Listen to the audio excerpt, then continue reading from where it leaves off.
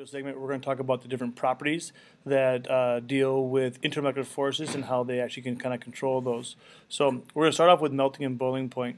In some hours we were able to actually kind of cover this, but we'll hit it anyway real quick here for everybody. So when a substance melts or boils, you think about it, it's actually breaking those intermolecular forces that holds molecules together. Okay. The reality is, if it wasn't for intermolecular forces, there would be no such things as liquids or solids in our universe, okay? Because it's the intermolecular forces that actually allow things to condense into liquids and then freeze into solids. They are what hold everything together. So without IMF, there would be no liquids, there would be no solids. So it's kind of an important thing in our world.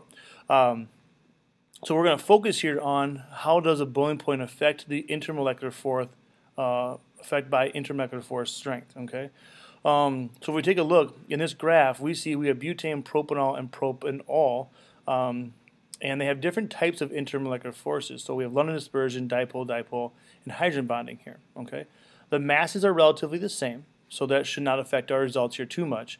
And then we see our boiling points. So as you look at this, you can probably conclude pretty quickly that as the intermolecular force gets stronger, the boiling point goes up. And that should make sense, right? Because intermolecular forces holds things together, and if you're going to boil something, that's actually trying to break things apart or separate. So it's got to be harder to separate the stronger those forces, okay? As we take a look at this. Now, the second piece of this puzzle is what happens when the intermolecular force type is actually the same, okay? So if we look, we have London dispersion forces on this graphic for all of these, okay? Methane, ethane, propane, and butane. However, these are definitely not the same size. Okay, we end up having a mass of 16 all the way up to 58. So they get incrementally bigger as we add more carbons and hydrogens to these molecules. Okay, the force type is still the same because these are all nonpolar, but we see a drastic change and a pretty linear regression of those boiling points again. So again, we take a look at this and say, okay, what's going on? Well, obviously, if the intermolecular force type is the same, but the mass is changing, okay, we end up getting a higher boiling point the heavier the molecule. Now the reason why that happens is because bigger molecules can generate stronger intermolecular forces. So London dispersion forces aren't all the same, which means there are different strengths of London dispersion forces within that category. Okay, the smaller you are, the smaller the atom is or the molecule is, the weaker the London dispersion forces they can generate.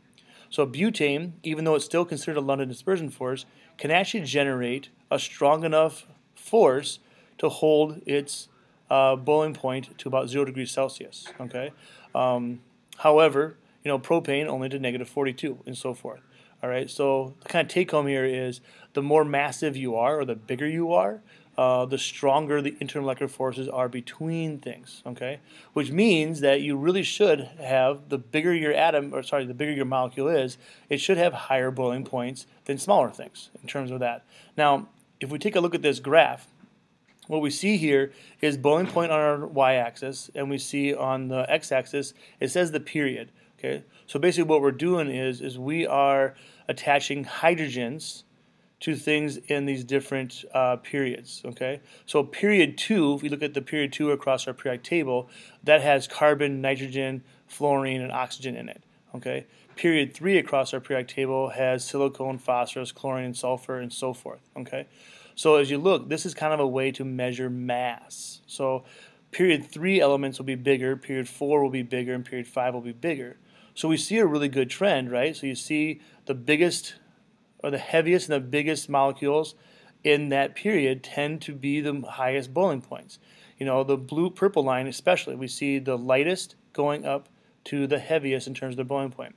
However, we see one major difference here in our process. If we take a look, this goes back to these hydrogen bonds again. So you have the lightest of all the molecules in those periods, but because they can hydrogen bond, because you have those extremely strong intermolecular forces, we see a massive spike in our boiling points. Okay, if you think about it, if it wasn't for hydrogen bonding, if this didn't exist in our scenario, water would have a boiling point somewhere between probably -50 and -100 degrees Celsius.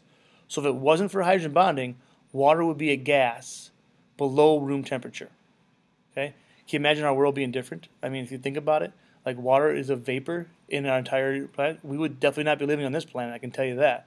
Okay, and we wouldn't live the way we are either because we would basically be gases. Okay, so that along with ammonia and hydrogen fluoride again are massive differences there with those hydrogen bonds. Okay, so that's kind of boiling point. We focused on boiling point, but all the same principles would apply to melting point here also.